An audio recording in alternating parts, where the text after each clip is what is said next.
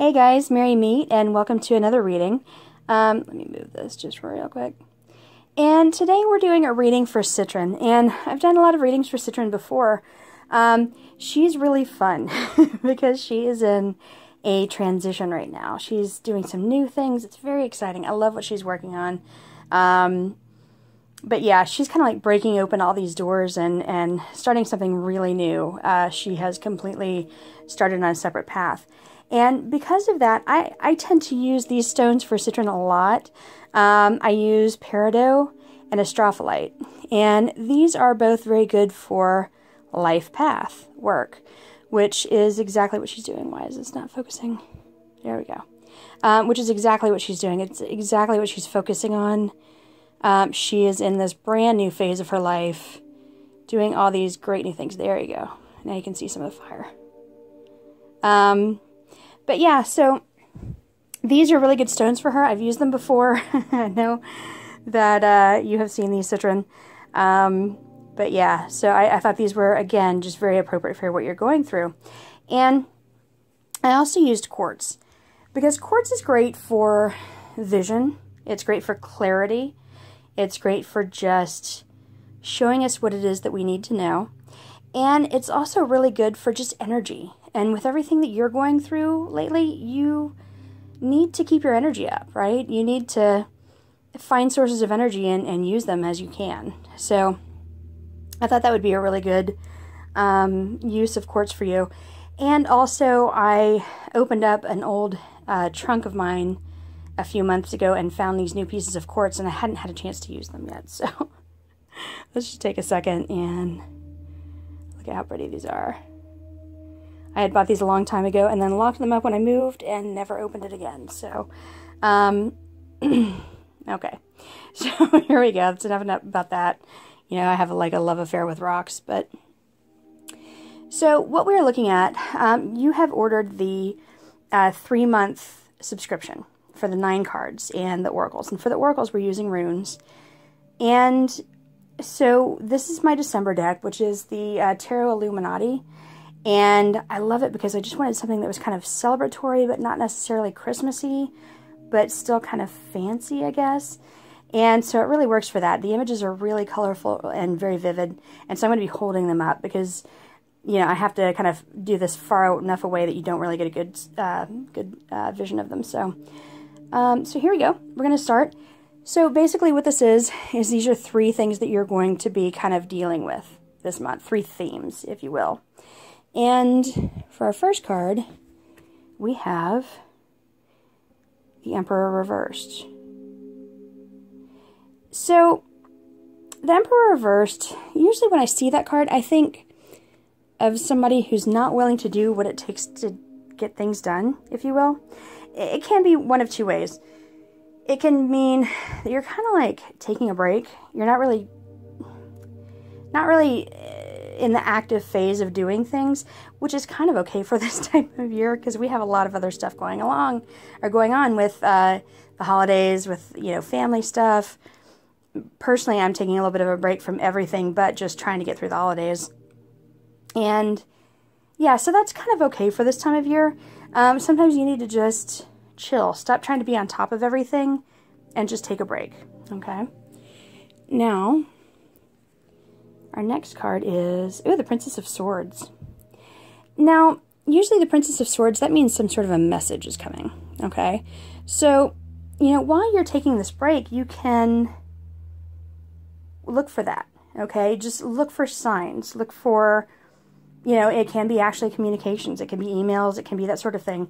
Look for something to come through to kind of help you find your direction, or to help you find your direction in January when you're, you know, kind of getting back to things, when you're kind of coming back to life.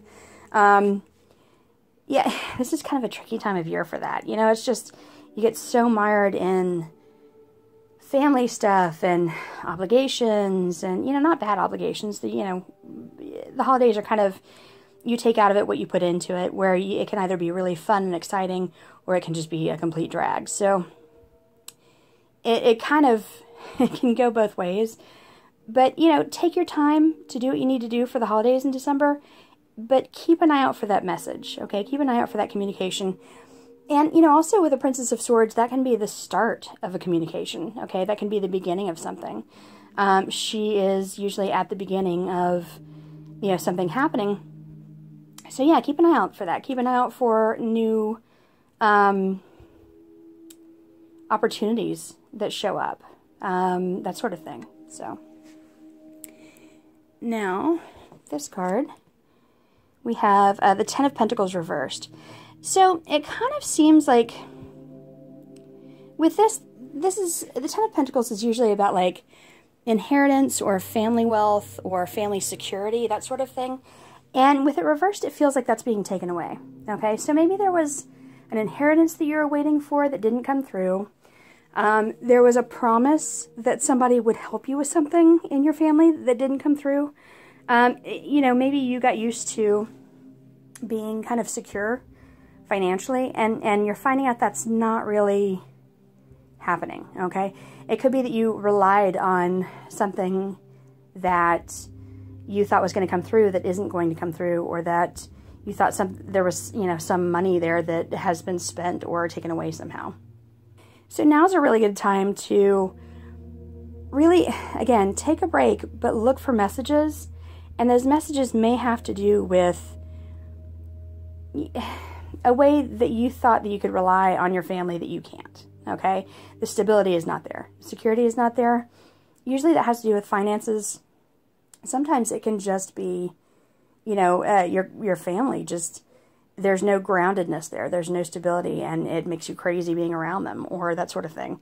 So yeah, so keep an eye on that. But the Princess of Swords here, she's pretty good. She's something we want to look for. Because she's going to bring us like an idea of a better future. All right, so keep an eye out for her. And for the rune, we have, I don't know how well you can see it, it's Dagaz. And Dagaz is all about, it's about breaking through. It's about, usually it's like a day, all right? This is a full day. And the idea is that tomorrow is a new day, okay? So give it a day and things will change. There will be like a 180-degree change. And yeah, so a lot of times it's about death of the old and birth of the new, but give it a day, okay? So that it's definitely a 24-hour period. So kind of keep an eye out for that. When you get that message, I feel like there's going to be a 24-hour period where you need to make a decision, okay? And, you know, honestly, with the Ten of Pentacles, that could be leaving behind security, leaving behind family security. Kind of letting go of something that, you know, sometimes when you have security that comes from your family or that comes from like an inheritance or something like that, there can be a lot of strings or a lot of attachments that go with that hold you down. So it could be that you're going to get a message that you have an opportunity to leave that behind, and that's not necessarily a bad thing. Give it a day, make your decision, and, you know, maybe make a change. So something to look out for. So for our second issue, or I'm sorry, I say issue, but for our second theme, we have the Six of Swords reversed. Now, the Six of Swords is usually about sailing away from troubled waters, and if you see, she's kind of like moving along from troubled waters that are really turbulent here onto smoother waters over here. And that's usually meaning that you're leaving something behind that was not good for you. But you're not doing that here because it's reversed. So you are kind of staying in a situation that you should probably make a decision and think about ways to get out of it. Yeah, I mean, you can see that there are the smooth waters. You can see that there's a better life elsewhere. But for whatever reason, you're staying stuck in the same position. And that's usually not a good thing. If tarot teaches us anything, it's that stagnation and choosing to stay in a situation are terrible. Like, that's a recurring theme in tarot. Tarot doesn't like that. Tarot likes movement, okay? Tarot likes it when you do something, when you take action, okay? So, oh wow, okay, so this couldn't be any more clear. Here we've got the Three of Swords. You're still in those turbulent waters. You're staying stuck in those turbulent waters. And the Three of Swords is all about suffering, okay? It's about despair. So it's causing you a lot of pain to stay stuck in these turbulent waters. I mean, look at how crazy that is. I mean, they're just like a little bit turbulent here, but here it's a full-on storm, okay? And so if you stay in this situation, you're just there's gonna be a lot of pain that comes along with that, okay? And Three of Swords is always, it's kind of a difficult one to come up to show, but, you know, it kind of gives you a warning. Forewarned is forearmed, and it gives you a chance to really make the changes that you need to make in order to, let me see if I can get this to focus, in order to get out of that situation. So, the result of that, now here we've got the King of Wands, and the King of Wands is all about motivation. He is all about passion. He is the guy who goes and gets things done. He is the one who starts quests and, you know, and he's kind of done all that. He's started all that, and he's been successful because of it, all right? Now, with the King of Wands, the wands are very fiery, and that, in conjunction with these two very watery cards here, I'm kind of getting the message that you need to burn all that away, okay? This is an emotional situation here. This is a situation that you have a lot invested in, that, you know, the idea of moving on is very emotional for you. He's saying burn it away, okay? Get rid of it. And he, you know, with him, it's kind of a message to start something new. Go do something new, burn away the old emotional stuff, start something new, make it your own, and succeed. So it's kind of, and we've actually talked about this. We're both kind of in a position where we're learning some karmic lessons lately. So I feel like he's saying it's okay to let everything go. Okay, just be done, right? Go do things for yourself, okay? The wands are not very touchy-feely and loving and gentle. They're very much go forward, do what you gotta do, right? And so the message here, it seems really loud and clear, is just burn all the emotional stuff away. Go do what you need to do for you, all right? And the rune that we've got for that is Pertho. And Pertho is usually about gambling. It's about taking a risk. It's about gambling that pays off. It's usually a good luck symbol. But it's also about finding something that you thought was lost. And I feel like, having been so mired in these two cards and dealing with the turbulence of that, maybe you've lost yourself. Okay, maybe what you are looking for that you've lost is yourself. And the King of Wands is going to help you find that, right? He's going to help you come back to yourself, you know, go forth and do things that you want to do in a very passionate, fiery way. And you're going to take that risk, and you're going to find yourself again, okay? Or, you know, it could be something external. It could be that you find a friendship that you thought it was lost, or you find an item. I mean, I don't get that it's an item. I feel like this is a very kind of like emotional type thing, but, so yeah. So, yeah, if you can leave all this behind, there's something that you're going to find. It's something that's going to serve you well. So, for our third theme, ooh, we have the Hierophant reversed, and I love this card for you, because when this comes up reversed, it's all about forgetting about the rules. Screw the rules. The rules are not doing anything for us. We need to take our own path. We need to go off on our own. We need to kind of like find our own way. And very often, this can be about things that are metaphysical, things that are new age, things that are, you know, other people consider kooky. But that's kind of where you and I live, right? So I feel like we've kind of bonded on the Hierophant reverse because we make our own paths, okay? We don't care whether what we're doing is traditional or, you know, widely accepted or that sort of thing. We're making our own path. That's a brilliant thing. And I know this ties in so much with what you're doing now that it's just not even real. Anyways, yeah, this is very much a you card. So that's a good thing. So amidst all this other stuff, you still have this project that you're working on that's going to be great. And, okay, this is interesting. So we've got the Seven of Swords reversed. And the Seven of Swords is usually about someone kind of taking something from you. That can be, you know, taking something physical. That can be someone taking your reputation by talking shit about you, basically. That can be someone who is damaging your reputation, you know, going behind your back, deceiving you, lying about you, that sort of thing. But with it reversed like this is a good thing, because that deception is going to come to light, okay? That whatever they're taking, whatever they're stealing, whatever they are doing that is taking away from you, it's going to come to light. And it could come to light from them. They may apologize to you. They may say, hey, listen, I've been doing this thing. I feel really bad, you know, and it's kind of a reconciliation. Or you can find out from someone else and start the process of getting justice on that, okay? So that's a good thing. And then lastly, we have, oh, interesting, the Fool reversed. So I see that you're doing this thing that is not traditional. And there's going to be things that come to light about that, where somebody has been taking, you know, stealing your thunder even. But the Fool reversed is telling us to, that's cool, but get serious about it, okay? Understand that this is like, this is important what you're doing. And you can't just be kind of like fly by the seat of your pants about it. You need to have a plan. You need to look at your steps carefully.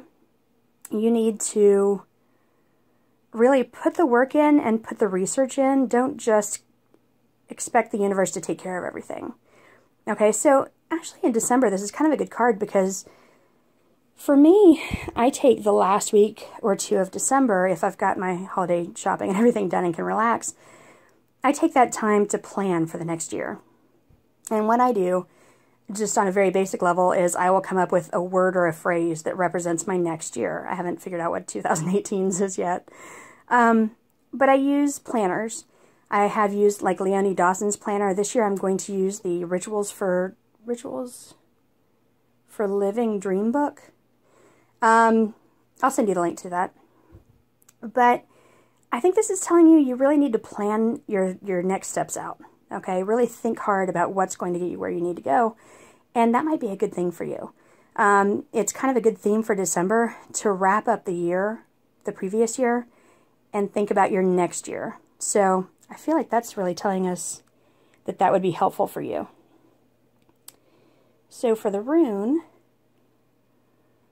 we have Ansuz, and this is about communication. It's about creativity. It's about word of mouth. It's about teaching or learning. And to me, do you remember in a reading previously we were talking about you doing a blog? You're kind of in this position where you have this specialty where you could really teach people, okay? You can share your experiences and really show people what you're about. And I feel like this ties into that. So the communication has come up for you before. Finding new ways to communicate and finding new ways to get your message out there and to get your kind of, you know, we all have kind of like a mission statement, or we should, you know, what we want to do in the world and what our life path is.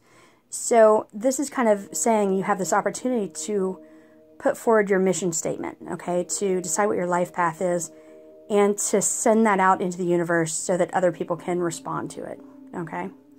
So, yeah, so I find this reading is kind of interesting because you are just on the cusp of so many things. I think that this is something that's deeply personal. This is something that we haven't talked about, and I think that you probably know exactly what it is. I think that it probably, you're hearing it and you know what it's about. Up here, let's see, we've got, yeah, I feel like, but you are kind of needing a break too. You're needing to kind of just take a step back and kind of reflect on everything and decide whether you want to use the path of security or, you know, even the path of going your own way. The Hierophant is about going your own way. So it's a decision you need to make, and there's going to be a message about that. And you need to do some planning. You need to look at your next steps. What are you trying to achieve, and how do you get there? Now, as far as the major arcana cards, we have the Empress reversed, the Hierophant, and the Fool. So these are the really important cards, okay? So the really important cards are the Emperor reversed, are taking a break, you know, just relax, just, you know, it's okay to take a little bit of time for yourself. You don't have to be on top of everything all the time, but you do still really want to go your own way. I'm seeing that this is so important for you. And then also, you know, the planning. So, while in December you need to take your own time, this is kind of the beginning of the month, I'm seeing at the end of the month, okay, now you've taken your time, now it's time to, like, start really thinking about what direction you're moving in. You also have, let's see, two court cards, and that's the Princess of Swords and two. Princess of Swords and King of Wands. I usually see those as things that you need to embody. But the Princess of Swords is usually a very external card. That's usually, you know, just very, very simply a message that's coming through. But it could also mean that you are the messenger, that you are meant to bring a message to other people, okay? The King of Wands, I see that very clearly being about burning this away. I mean, sometimes it can be other people. I don't necessarily see that. I see these as being, she's something that you need to look for. He's something that you need to embody, okay? You need to kind of take control, start something new, get rid of that. And now, as far as the suits, got swords. Okay, you have 4 swords cards. Here, here, and here. So that's usually about communication. That's usually about intellect, about logic. So these are, yeah, everything that you're going through is very mental. It's very cerebral. It's very intellectual. It's not, you know, these two do have kind of an emotional connotation, but mostly you just have a lot of thinking. You're kind of stuck in your head right now, and that's cool. You know, again, it's kind of an internal time of year. I get really introverted around this time of year and try to sort my stuff out, and that's fine. It's a good time of year for it. You also have 1 pentacle and 1 wand. So those aren't huge influences, but yeah, those swords, you know, the swords very often are about just cutting through bullshit, cutting through the things in your life that aren't helping you, and deciding what you need to move on from. And I see a lot of that. I see that you're in this big turning point, honestly. And yeah, the best things that you can do are decide whether security is really that important to you. Decide whether that's really what you want out of life, is just to have that security, you know, that firm ground, or if you just kind of want to be free of that for a while, okay? Also, spend some time thinking about what you can burn away, thinking about what new projects you can start that kind of set you on fire, okay? That kind of just really get you excited, all right? And then do some planning. So, yeah, those are the main influence I'm seeing. So, yeah, so let me know if this reading resonates for you. I'm so excited about everything that you're doing. I want so badly for you to, you know, launch a page or something like that so I can share it and promote you, because I think that it's really cool what you're doing. So, that's it. If I don't talk to you, I'm sure I will, but if I don't talk to you, then I hope your holidays are amazing. And at the very least, I will talk to you in January, and we will set up your reading for then. So, that's it. Hope you're having a great weekend, and blessed be. Bye-bye.